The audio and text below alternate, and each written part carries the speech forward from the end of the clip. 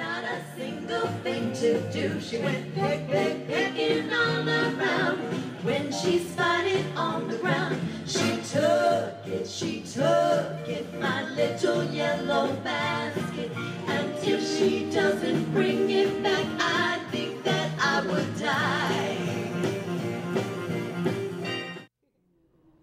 And welcome back. Well, you saw that clip there of these three ladies doing their tribute to the Andrews sisters, and it looked like they were on the USS Midway down there in San Diego. I'd like to welcome you three, Christy Knoll, and Jamie Palmer, and Heather Richardson. So welcome. And what a perfect location for you to do your show, right? Absolutely. We do a lot of shows on the Midway. Yeah, if you haven't been down there, that's a great tour down there to see that. Tell me a little bit about yourselves individually. I'll start with you, Christy, just your musical background and what led you to do this. Sure. I grew up in the studio singing as a child, doing a lot of recordings for different people. Oh, really? Yeah, I did a lot of recordings. So I kind of grew up in a musical family. Pete Jacobs is my father, who is the band director also. Yes, he's somewhere there. There he is. He's hiding in the room. So I grew up just in a musical family doing a lot of different music. So it was fun to be able to join a band where I had family in it as well. That's great. And what about you, Jamie? I also grew up in a musical family, and my connection to this band is that my mother was an accompanist for a choir that Christy directed. And so for the last year and a half, she's kind of taken me under her wing, and I've joined the band here. So natural transition for you both. Yes. And what about you, Heather? I did not grow up in a musical family. I am the only one out of my family that can sing, but I just loved singing, and I grew up singing in church and stuff, and then I met them through my church, Saddleback Church, and yeah, I just went and tried out for Pete one day, and he needed a singer, and here I am. Very it's been good. A blessing. So what is it about singing this type of music from that era that you really like? I think one of the most special things about singing is when we do a certain song and somebody's standing out there and it brings back or sparks a memory of something special that happened in their life or a prominent time in their life, and they just light up, you know, just remembering a special time in their life. Yeah, and they approach us and tell us that memory. It's really neat. Yeah. It's a cool thing. Yeah, it's such a timeless era, you know. Yeah, Music's so nostalgic, and my grandmother used to play it all the time, and I remember playing in the living room and hearing her pumping the music through the house, and it brings back a real warm, familiar feeling to me. So that's why I love it. How does that, you know, you're all fairly young, so you grew up, I would say, what the music of, well, you look like you grew up in the music of the 2000s, but maybe you of the 80s and the 90s or something like that, if I kind of got that right. Yeah. So do you appreciate this music more? Do you see, obviously there's a big difference. But do you kind of appreciate the lyrics more, the way the flow of the rhythm and the music goes? I would say that even like in today's music, where you're hearing a lot of DJ music and things that are a little bit more electronic, it's nice to hear something that's arranged with a horn section. Right. You know, where you can hear all these different parts that are so perfectly put together to make an orchestra, you know, and we're lucky enough to be able to sing in front of that. Yeah.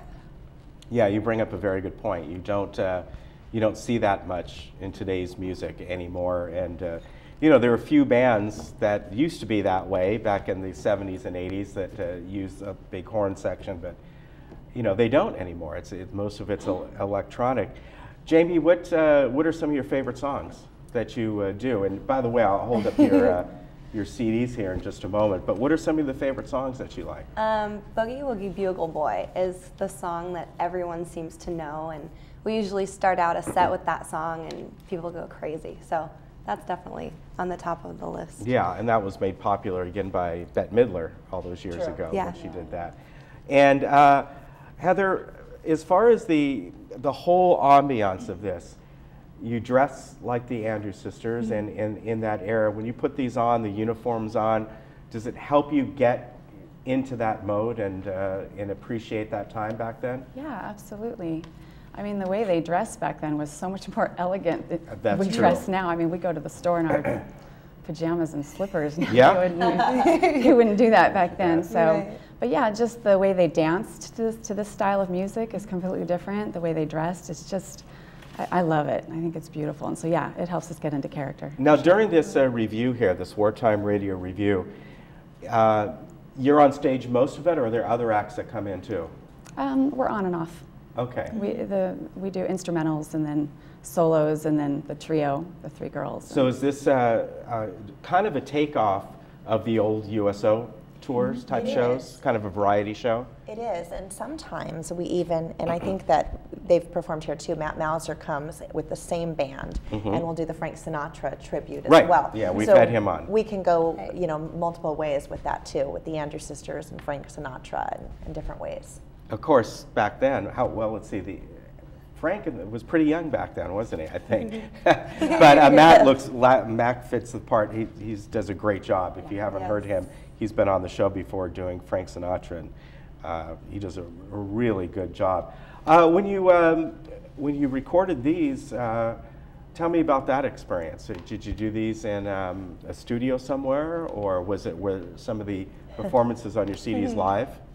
Those are not live. Okay. And we did do those in a studio. And the funny thing is the last CD we did, which is the one on the top right there, we actually did that probably in about 4 different studios. Oh, did you really? Yeah, but you're used to that. You grew up in that, right? True. And the show lasts, what, a couple hours? Usually it's about, an hour and a half. Okay. And when you, there's your dad again. Yeah, he's all dressed up too. When the show begins, are you on there first? You kind of do what the Andrews Sisters did, the way they would open a show and sort of talk to the audience as if they're in the service or something like that? That kind of, in other words, you keep in character the whole time. We do keep in character, but we usually walk out and start off with the Boogie Woogie Bugle Boy, which is one of the big songs and that everybody wants to hear, and the crowd usually gets pretty excited about that. Yeah, I bet they do.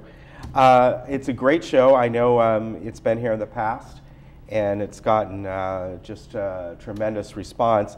It's coming up on Sunday, July 27th at 7 o'clock at Clubhouse 3. It's a big show for sure. You can see a full band and on the back there.